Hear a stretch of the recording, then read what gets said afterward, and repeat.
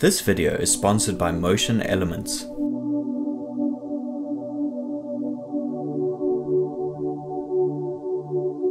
It took some time to really cleanse my perspective of how to approach the story. I realize now that I've spent most of my life and my career compromising my perspective in order to fit in. This is a quote from Lulu Wang, director of The Farewell, a film which, on the surface, appears to be a narratively complex story to tell. It follows a large family of characters, each with their own values, motivations, and opinions, and how best to come to terms with learning that their grandmother, Nai, only has a short amount of time left to live, without telling her about her own critical medical condition. So what is the best perspective to visually represent such a complex, energetic, subtle, and nuanced story? For Wang and cinematographer Anna Franquesa Solano, the answer was surprisingly easy. Keep things simple, clean, and minimal. In this video, I'll break down some foundational rules of composition, analyze how the filmmakers arrived at their perspective for covering scenes in The Farewell, and go over specific examples of how they framed shots to tell the story. In order to break down how shots are framed, we first need to be familiar with established rules and photographic concepts for composing a frame. These compositional guidelines are not specific to cinematography and can be applied to any visual art form, from painting to still photography. Perhaps the most important of these compositional rules of thumb is the rule of thirds. This framing guideline is so standard that it's often featured as an overlay in many cameras. The rule of thirds proposes that an image should be divided into 9 parts by 2 equally spaced vertical lines and 2 equally spaced horizontal lines. So the image is divided into 3 segments of vertical space and 3 segments of horizontal space. Important elements in the frame should then be placed along these lines, or where the lines intersect with each other. For example, an element such as the horizon is typically placed on either the upper or lower horizontal line. Individual characters are often framed on vertical lines. Cinematographers can also place important elements within whole segments of a third, for example, covering 2 of the vertical chunks with foreground, while 1 vertical segment shows the background. Another compositional concept is the idea of negative and positive space. Positive space is the subject, for example, a character on screen. Negative space is the area around the subject that is not the audience focus, which gives the eye space to rest. Most frames include a balance of both negative and positive space. Balance in an image creates a psychological sensation of stability and centeredness. One way this balance of space is used is with headroom, the distance between the subject's head and the top of the frame. Classical, neutral headroom is framed with the top of the head within the upper third of the image. However, cinematographers often disturb this balance for a distorted, emotional effect. Giving large amounts of headroom, for example, can make the audience feel unsettled, while chopping off the top of the head can create a feeling of claustrophobia. So while the vertical framing of a character can affect the audience's subconscious, so can the horizontal framing. This is called nose room or breathing room. Composing a character on one side of a frame so that they have lots of negative space, or room to breathe, usually creates a sense of ease. Flipping this convention by framing characters so that they face the edge of frame with little nose room creates a subconscious, claustrophobic feeling that their room to move is limited. The angled placement of the camera is another compositional consideration. DOPs can either shoot a subject front on or at an angle, all the way up to framing them in profile. Front-on framing tends to be more theatrical, like the camera is in the audience of a stage play, while angled framing is generally considered more traditionally cinematic. Front-on framing is useful in creating symmetrical compositions, where elements in a frame are equally balanced on each side. This kind of framing generally appears staged and deliberate. Finally, a technique which is frequently used in composition is that of leading lines. This is where straight lines, usually at an angle, lead the eye towards a central, focal point. For example, the camera could be placed so that a line which starts in the foreground connects with a character further in the background of a shot. This brings visual attention to that character. It's important to note that none of these rules are set in stone. They are merely guidelines which have been historically frequently used in art to create what is perceived as visually appealing composition. As is the case whenever DPs create images, certain rules can either be applied, used sparingly, or even disregarded. This video is sponsored by MotionElements. If you're an editor or video maker and require post-production content that will simplify your workflow and enhance your films, MotionElements is a great place to go. MotionElements provides an extensive range of media content, such as templates for Premiere Pro, After Effects, Final Cut, and DaVinci Resolve, as well as stock footage, music, SFX, and images. The licensing process is super simple and inclusive. You just download the files and can use them forever, safe for commercial use across all media. I personally used elements from their site to help edit this video. Having access to their templates helps speed up time-intensive post-work for one affordable subscription fee. For less than $17 a month on a yearly plan, MotionElements' unlimited download subscription provides you with access to over 3 million pieces of content for all your post-production needs. To boost the quality of your videos and simplify your workflow, you can subscribe to MotionElements by visiting the link in the description.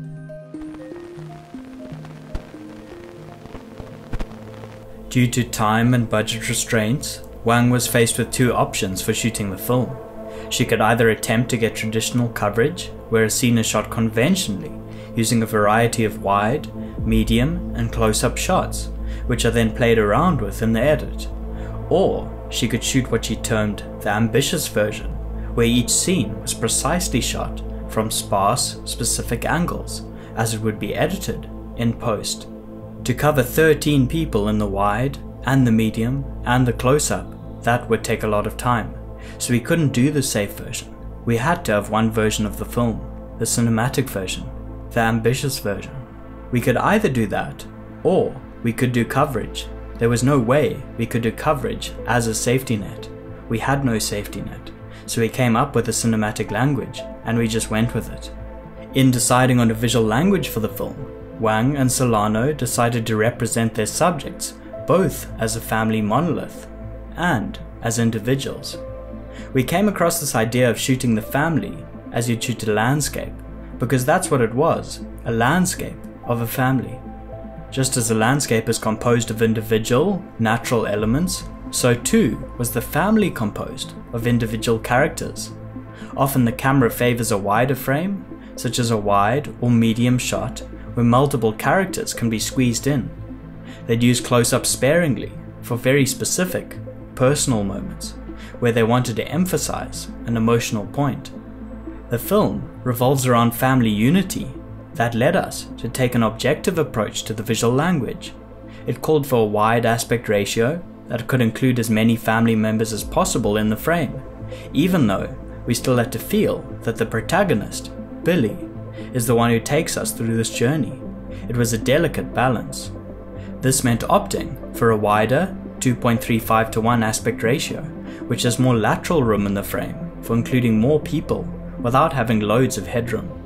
Solano was faced with a choice of either shooting with anamorphic lenses or shooting with spherical glass and cropping the top and bottom of the image to the widescreen aspect ratio. In our first conversations, we considered using anamorphic lenses in order to achieve a wide aspect ratio and be able to include as many family members as possible in the frame. We went with spherical because we wanted to have the freedom to fill the frame as much as we wanted without having distracting distortions or a limited depth of field that would restrict the blocking. This practical decision to shoot spherically led her to pair an Alexa Mini with Arri Zeiss Master Primes. Unlike anamorphic lenses, Master Primes are sharp across the entire frame, with minimal distortion on wider lenses, and the ability to focus on characters nearer the lens. The visual language which they implemented in the framing came out of the story, which involves the entire family lying to Nai about her deteriorating health. This family is performing for the sake of Nai. They're performing a wedding. They're performing joy. So we wanted the frame to set a stage for them to do their performing on. This meant that the frames themselves had to appear theatrical and constructed. They referenced films with a similar look, such as Force Majeure and Still Walking, which are composed of carefully constructed, often locked off shots with multiple characters. We wanted to create a mise-en-scène which felt staged, to emphasize the idea that these characters are just performing a version of themselves. The characters are often framed in deliberate, static compositions, so it feels like they're trapped. We also used these composed group shots to allow family dynamics to play out simultaneously with a sense of organized chaos, since they each have their own way of seeing and doing things. Let's take a look now at specific examples to see how a simple, wider, static, deliberately composed frame visually represented the story on screen. A great example of simple, effective framing can be found in this long take. In the scene, a new couple who are getting married as an excuse for the family to gather to see Nai awkwardly pose for engagement photos. Using excessive headroom increases the feeling of awkward clumsiness of the young couple in a comedic way. Solano uses the idea of a frame within a frame. An over-the-top, fluffy pink heart frames the couple. The ironic use of this heart as a framing mechanism, as the couple actually don't appear to be in love or even know each other much at all, adds to the comedy of the scene. The camera then dollies back and creates a visual contrast between the characters in the foreground and the background, showing the family as a group, but also as individuals. This is done through lighting contrast and through placing the characters on different planes of the thirds. Nai and Billy, the focus of the scene closest to camera, are given breathing room between each other, but the awkward, out-of-focus action in the background disrupts the intimacy of the foreground conversation, until eventually the ironic heart comes tumbling down. Next we have a frame which emphasizes the performative, staged framing, which mimics the performance of the family, hiding their grandmother's sickness from her. This composition is built around the rule of thirds and utilizes the width of the 2.35:1 aspect ratio. The horizon lines up with the upper horizontal third. The characters at the bottom are placed on either side of the intersecting bottom third lines. Billy covers the left third segment, while the doctor is placed in the middle third. The third on the right leaves negative space to balance the busyness of the rest of the frame. The shot is front-on and static, which makes it seem more staged and performed, like the performed actions of the characters on screen while lying to Nai. Once again the family is shown as a group of individuals, yet the camera remains closest to Billy, our protagonist. Finally, this shot of the family returning after a party uses many of the aforementioned compositional rules. The doorways are placed on vertical thirds, and the headroom of the characters is cut off at the top third. This increased headroom also adds visually to the tension in the scene. Leading lines on the hallway walls are used to draw the eye to the central focal point of the scene, the family. Once again, it's Billy who stands out in the foreground amongst all the family members.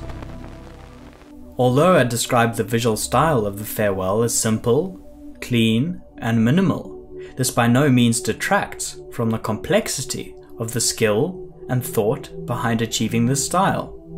Like any well-shot film, the frames in the farewell are not merely pretty and beautifully composed. More importantly than that, they serve to enhance the story through a very deliberate photographic language which twists and influences the audience's subconscious feelings.